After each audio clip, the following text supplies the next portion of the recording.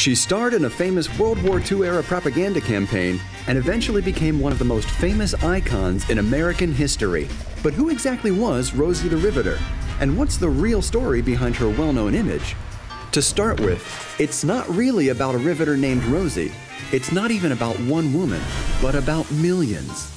After the United States entered World War II in late 1941, government and industrial leaders called on American women to join the workforce in order to replace manpower lost when men enlisted as soldiers.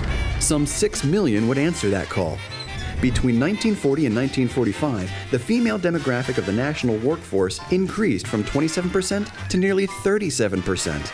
Half of these working women took on tough jobs in defense industries. Rosie was first introduced to the public in a popular song called Rosie the Riveter, released in early 1943. The song was made famous by swing band leader James Kern K. Kaiser. Norman Rockwell had undoubtedly heard the song when he painted a female riveter on her lunch break for the Memorial Day issue of the Saturday Evening Post that year. Posed like the prophet Isaiah in Michelangelo's famous fresco on the Sistine Chapel ceiling, she rests her foot on a battered copy of Hitler's Mein Kampf. Her riveting gun rests on her lap, while her lunchbox clearly reads Rosie. Rockwell's model was a dental hygienist named Mary Keefe, but was there a real Rosie the Riveter?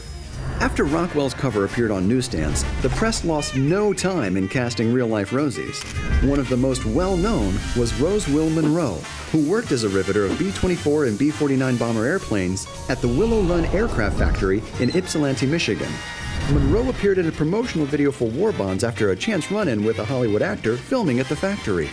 But Rosie the Riveter was bigger than just one woman. She was a symbol of the wartime work and sacrifice of millions. Though Rockwell's painting was the original depiction of Rosie, she is most widely identified with a different image. In 1942, the year before the Rosie song was released, the Westinghouse Power Company commissioned J. Howard Miller to create a promotional poster that would boost morale among its employees. The now famous poster featured a bandana-clad woman flexing her arm muscles under the slogan, "We can do it." Due to copyright restrictions on Rockwell's work, Miller's "We Can Do It" poster was adopted by the feminist movement of the 1980s as a modern symbol of female empowerment. It is now the image most commonly associated with Rosie. From wartime propaganda to feminist symbol, Rosie has remained a riveting icon in American history.